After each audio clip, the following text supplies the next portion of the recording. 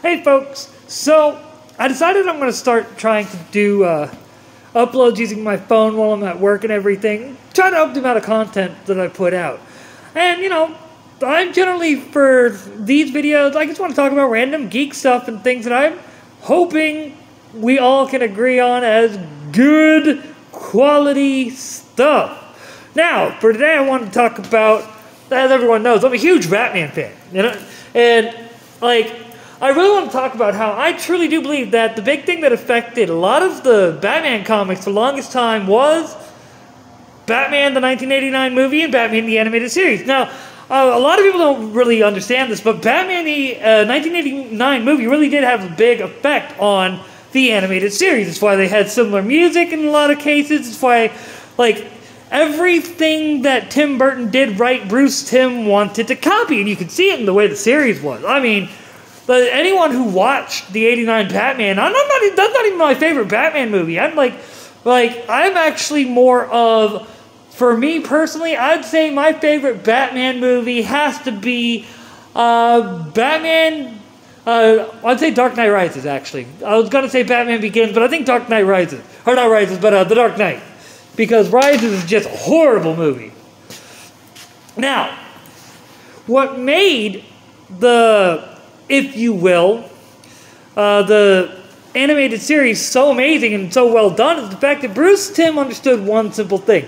And this needs to be said for every creator. Like, when you have something like that, you want to make sure that it is going to be something that the fans will appreciate. Like, it's something that the fans can, like, I recently purchased the entirety of Batman the Animated Series on Blu-ray plus digital. I can't wait to get it. I don't get it until like sometime over this next week. And one of the first things I'm going to do is plug the digital code in and watch the whole thing. No, I'm not going to keep it sealed, because you know what? I didn't just pick up the entirety of Batman the Animated Series for me to just sit there and look at it. I want to watch it. Like, because it's been one of my favorite, like, adaptations of Batman. I mean, and don't get me wrong. Like, the entire Bruce Timm, if you will, animated universe, the DCAU, is amazing. Like, Bruce Timm, this is why you let fans make the product. Bruce Timm understood, as a fan, what he wanted. And so when you do these adaptations, look to the more faithful adaptations and the more, if you will, fan-friendly adaptations, like Batman the Animated Series, because of the fact that when you look at it, you see what they did right and you can learn from it. See, the reason why, like, take for instance the Dark Knight trilogy, one of the biggest drawbacks, and it's one of the things that I've stated for years, those who are, you know, who have watched my channel since the beginning, all like 5 of you, no offense to you 5, I really do love your face, all the love for your face, they've heard me say this, the biggest problem that Christopher Nolan had, the biggest issue, the thing that separates the Dark Knight trilogy from being truly legendary, all right? The thing that caused the whole thing to hiccup first was when Christopher Nolan said, this is the thing that hurt it the most, in a world where Superman exists, Batman cannot exist. Christopher Nolan needs to understand that Batman is bigger than him, and he doesn't know Batman. The whole point of Batman as a character is the fact that he can take on literal gods and win. And win. Practically every time. Hell, in a Superman Apocalypse, the animated movie where basically they introduced Supergirl into the DC animated movie verse, the thing that I like about it is it's not Superman who originally gets Supergirl back from Darkseid. It's Batman. Batman pretty much told Darkseid, I will blow up your entire planet and I won't think twice about it. And when Doomsday called him on, when Darkseid called him on it, what's the first thing Batman did? He gave him the password to activate all the basically it's what they use to make the fire pits, the jetting fire pits. Like, those of you who have only seen the movies, Justice League, the dream sequence, the pits on Earth where you're seeing, like, the constant if you will, almost like jet stream going up from the surface. It's the orbs that do that. All right. Batman activated all of them on Apocalypse, Darkseid's planet. He would have literally destroyed that entire planet and wouldn't have thought twice about it. And that's not a play Batman or Superman could have made. That's not a play Wonder Woman could have made. No one else in the DC universe could have made that play and been successful, because that's what makes Batman that much of a better hero. I saw a video essay recently where a dude was talking about how all the strength, the reason why Batman's such a solid superhero and one of the best is because of the fact that he was using or not he is using, but the good writers that understood Batman, all of his villains attack Batman's weaknesses. Batman's a mere mortal. And his villains are so good because they go after those weaknesses. With Superman, it's not a matter of finding someone who can attack his weaknesses, because Superman doesn't have a real weakness outside of kryptonite and magic. And really, it's not a weakness of magic, it's not a buff against magic, as was pointed out in a live stream recently, and I think that's a good point. But what you're seeing with the, if you will, treatment of Batman in a lot of these different franchises, even within the comics. I mean, Tom King, doesn't get the T or the K. That's too high T and too just actually good for him to earn those names. But one of the things that I've really noticed about him is the fact that he really decided to just take everything that the fans had wanted, tease at it, and then not give it to them. Slap them in the face, and then insult them online. And these are the people that have been in control of these characters for a long time.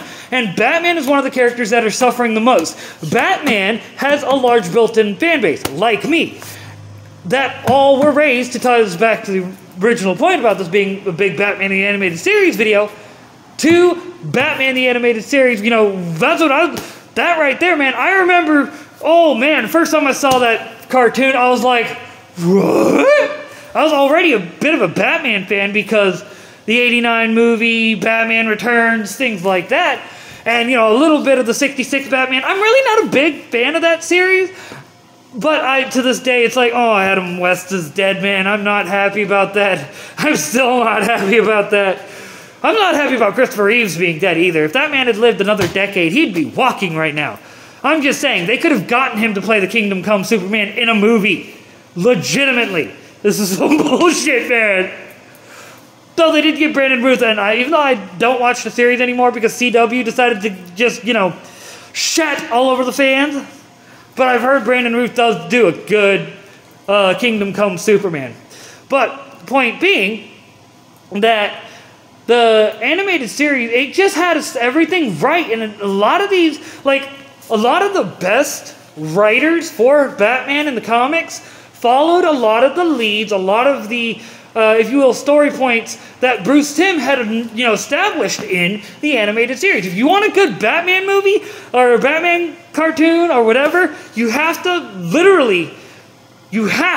put in the fact that he's a detective first. He is the world's greatest detective, and we really haven't gotten, we've kind of gotten it in the movies a little bit, but not like the way he is in the comics. And that is a big core regardless, you could make Batman a weak character, completely broke, and all of his gadgets gone, and he's still the world's greatest detective, because that's not, his strength, gadgets, and everything wasn't necessarily what made him such a good character. It's the fact that he's a Holmesian character without a lot of the problems. Well, he's got his own problems, but without the drug use and things like that you get from legitimate Sherlock Holmes. Secondly, you want to write a good Batman story, once again, follow the tips of the animated series. Make your villains as interesting as the hero.